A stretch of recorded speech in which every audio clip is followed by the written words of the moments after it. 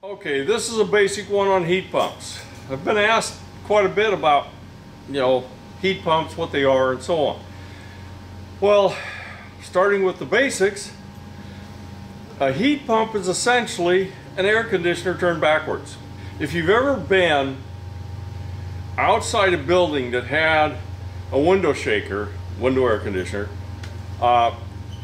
in the wall or window, and if you walk by the outside, the air blowing out of that is hot.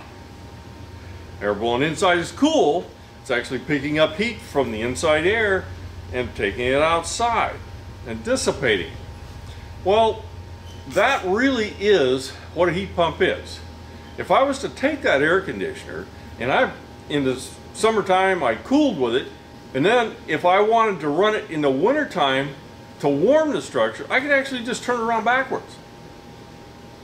And it would heat the structure, at least for a while. There's a lot more to heat pumps than just that. If I reversed that air conditioner and it got cold outside, say it was 40 degrees, you say, well, it's cold outside, I can't get any heat out of that air. Well, you can. Because heat is BTUs, it's not temperature.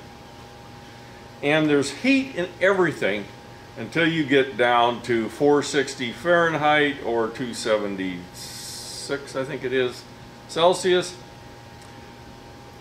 There's heat in the air. For practical reasons, you can't absorb heat from something that's, 100 degrees below zero or something. But there is heat in the air. So let's say it is 40 degrees outside. If it's 40 degrees outside, I can gather up BTUs out of that outside air, absorb it into the refrigerant, and then discharge it into the structure. That works. And the interesting thing about it, if I'm operating a heat pump at its optimum outside temperature, which would be 40-45 degrees, I can actually get about 4 times as much heat as the energy it takes to operate the compressor and the fans in the system. So ideally you could say it's over 100% efficient. Probably not really, but you could say that thermally it is more than 100% efficient. Now, as the outside temperature drops, its ability to absorb heat reduces. So if it was 20 degrees outside, well, let's say if at 40 degrees I pulled 35,000 BTUs out of the air, okay? And then it dropped to 20 degrees, I'm going to be more like 12 or 14,000. So it's going to reduce as the temperature outside reduces, but in its optimum temperature, it is over 100% efficient.